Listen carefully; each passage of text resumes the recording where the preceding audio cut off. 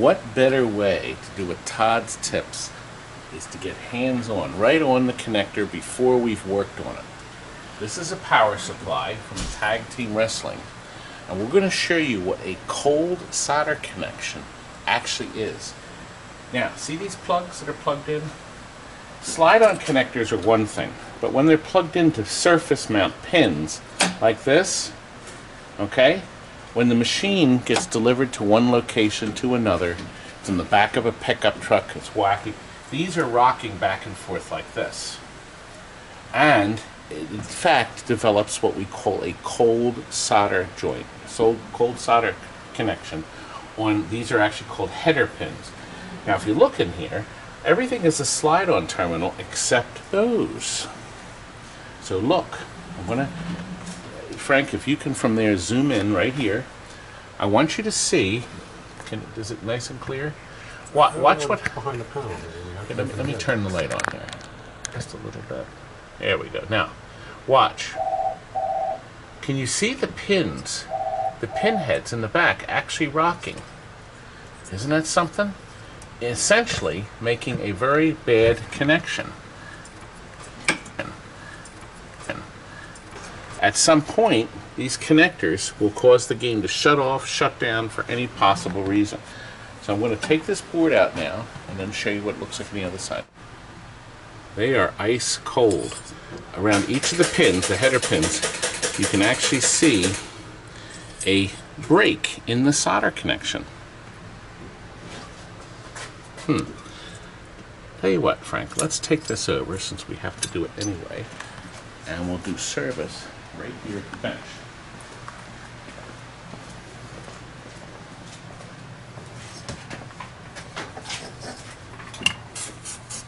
Now, does that do a better job, Frank?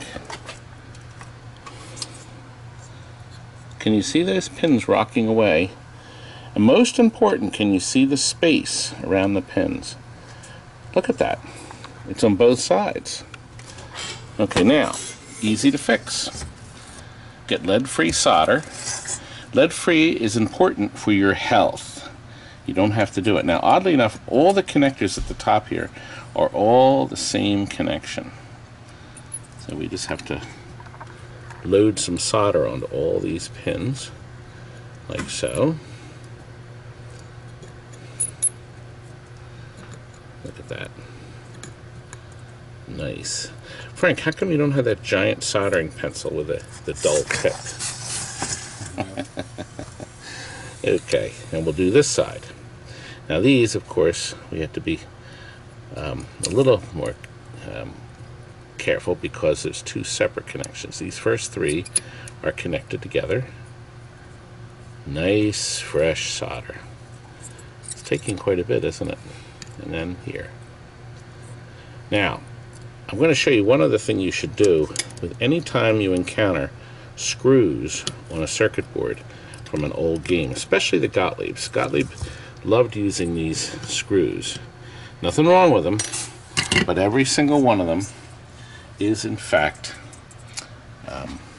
loose. There we are. Nut driver. Just make sure they're tight. They both needed a little squinch. And the final thing on this power supply that you need to do is you have to squirt the 5-volt adjustment pot. And then you spin it around and around and around and around and around like that. Now I'm going to guess, sort of guess where it is before we turn the power on or connect the game. It was about where it, right there. That's about the point it was. Now, the last thing we do is take one of our stickers and we take, where's the pen, Frank? How come we didn't set this up? This is supposed to be pre-set up. Pre-set up. And what we do is we're going to mark it resoldered, okay, and we're going to put 5 volts because in fact we're going to check the 5 volts next.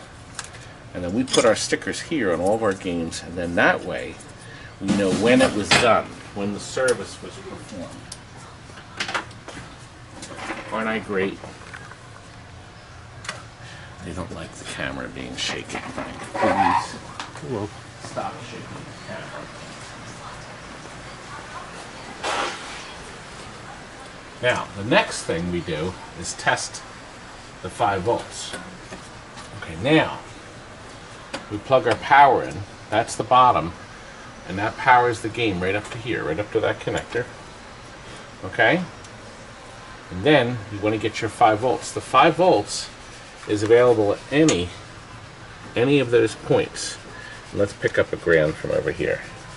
Look at our meter. We're at 5.04, so we're fine. So, consequently, we'll turn the game off. Plug this back in. Now, this will put a load on the board, but we know we don't have it too high or too low. We turn it back on. Now, we want to check our 5 volts on the board itself. So we can pretty much pick any of these chips. So do the top corner. Now look, we're 4.93. So we need to bring the voltage up just a tiny, tiny, tiny bit. There, good. See, we're 5.03, which is fine. See how easy? Frank, what do you think? Anything else? Nope. Well, obviously, if you're doing a Gottlieb, always put your second jumper in down here. So this is our red wire here, that's our second jumper. So that'll ensure a good ground between the logic and the driver board. And soundboard, new caps. Well, that's all you have to reflow in this game. Now, all their pop bumper boards have the same header pins, by the way. So in Gottlieb game, you have to do the pop bumper boards, and then of course you have to do the ground mod on the bottom. That's in another video. You'll have to find it.